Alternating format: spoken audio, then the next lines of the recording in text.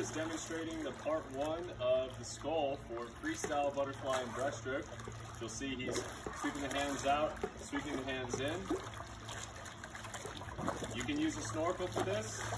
You can use a pull buoy to keep your hips up. And if you want to get a little bit more work, you can either use a resistance cord or a resistance cord with paddles. Alright, now we're looking at part two of the skull for freestyle, butterfly, and breaststroke. You're going to see elbows are up high, the fingertips are pointed down towards the bottom of the pool, the palms are facing back. Really focusing on the inward sweeping motion here. Again, you can use a snorkel and a pull buoy. Avoid paddles for this one. Alright, next up, this is body dolphin. Body dolphin kick with our hands on their side. Focus is pushing the hips up, pressing the chest down at the same time. You see Coach Eric is incorporating a breath with this as well.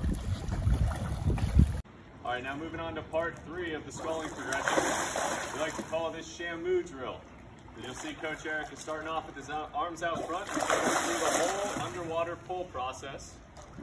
Press the chest down as you finish, pop the hips up. Great for butterfly.